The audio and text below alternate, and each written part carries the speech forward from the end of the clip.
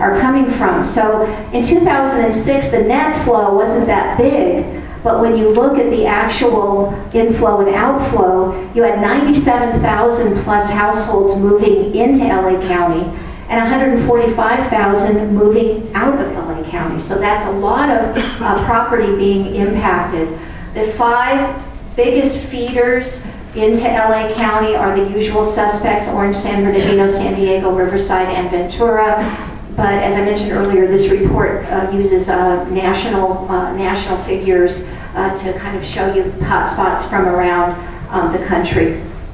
One of the surveys that we do a lot of research at CAR, and one of our oldies but goodies is actually a print snail mail survey. And the reason we still do it that way is it asks you about your last closed transaction. So the way to interpret these numbers is as follows: snapshot in time, June of every year. So in June of last year, we're actually going in the field with the survey again as we speak. But in June of last year, the median price discount list to sale was 7.5%. A few years earlier, it had been 2. Median weeks, I'm sorry, it had been 0. Median weeks on the MLS, 8.6. A couple of years ago, it was 2. 80% of the homes sold last year sold at a discount. So again, if a seller is interested in moving their home quickly, they need to be looking at this data. The message is more aggressive on lowering that price initially and getting it going. And I forgot to mention, one of the benefits of looking at that foreclosure radar information is if you're talking to a seller on a street where there are some properties in pre-foreclosure, you can kind of say, look, maybe we want to be a little bit more aggressive out the gate, so 3 months from now or 6 months from now, we're not competing with 4 or 5 other similar properties. So it gives you a lot more transparency in terms of that, in terms of those strategies. So anyway, more properties sold at a discount. The trade-up market was hammered because of loss of equity. In 2005, the median amount of cash that a seller had at the close of escrow was $220,000. Last year it was $100,000. And not only that, 22.2% of the sellers were at a loss after the close of escrow. They lost money underwater. Here's maybe the most chilling slide of all. In 2006, 40% of you working with a first-time buyer, we asked, repeat or first time? First time, 40% of you said that first-time buyer did not put any money down. And that really is, one of the key takeaways that I've had over looking at the last couple of years. And that is, if you don't have equity in your home, you're not a home owner. And what I mean by that is, you don't behave like a homeowner. And there's been a lot of criticism of the rating agencies, and I think a lot of it is well-founded. But the issue was also, the results are only as good as the data that you put in, and they were looking at 40-plus years of post-World War II data where people did have skin in the game and they treated their mortgage differently, right? There have always been subprime borrowers. There always will be. But it used to be back in the day that if you were a subprime borrower, that's somebody with really poor credit or no credit at all, you could get a loan, but you had to put more money down, right? Your down payment is 30%, not 20%. So in a way, I think what's happening is, to a certain extent, we're going back to the future with financing. And my personal take on it is I think that's a good thing. I don't think we want people to be playing roulette with their houses as has happened in the last couple of years. So here's a look at the percentage of total loans outstanding and the percent that were subprime. And up until the end of 2003, it wasn't a big part of the market.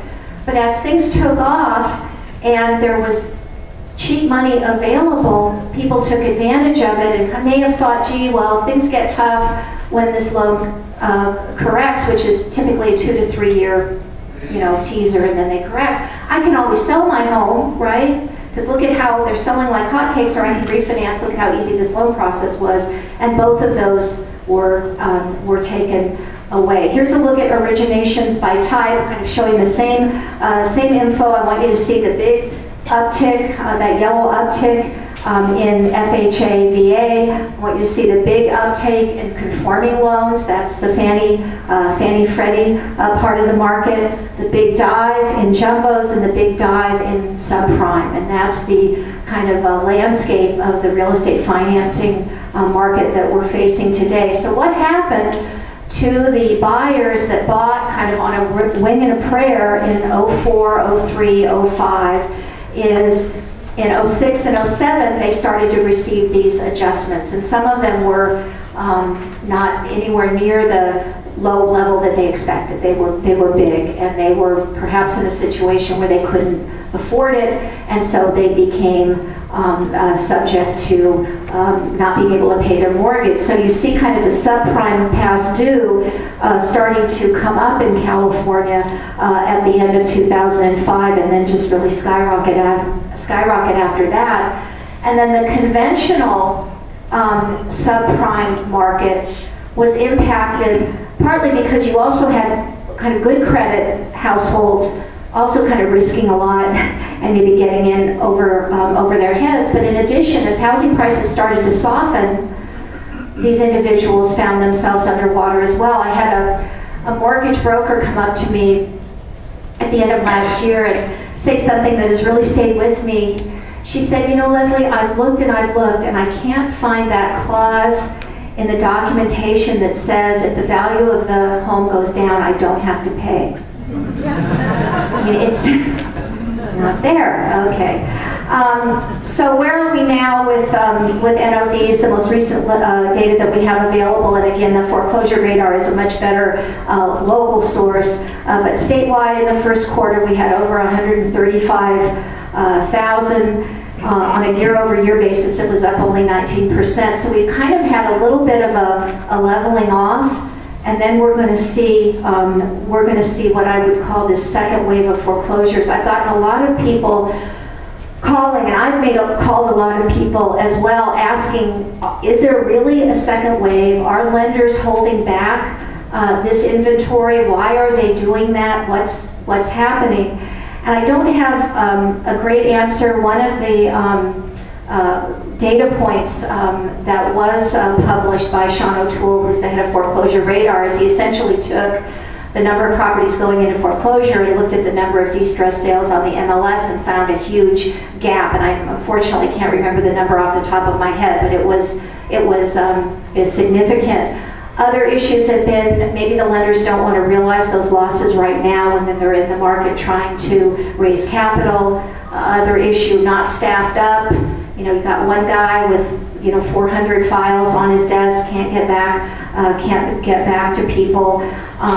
There's just a lot of things going on. But my take is we are going to see an acceleration in foreclosures in the third quarter and definitely in the fourth quarter of this year. And so it could be a little bit of a double whammy for prices, even at the low end a little bit as we kind of absorb those units. Here's a look at the foreclosure rate and 5.2 in the delinquency rate. So this really has started to work its way through the system, but we're not through yet.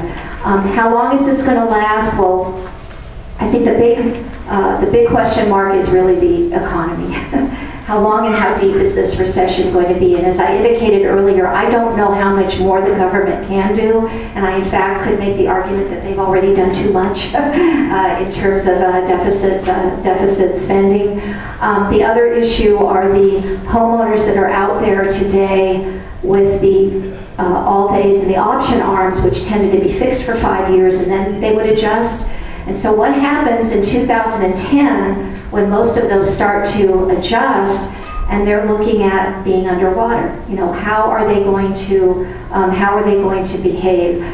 We're through most of the subprime in the next 24 months. Only 5% left to reset, but for all days, that's the alternative documentation that includes the LIAR loans, the stated income, those types of instruments.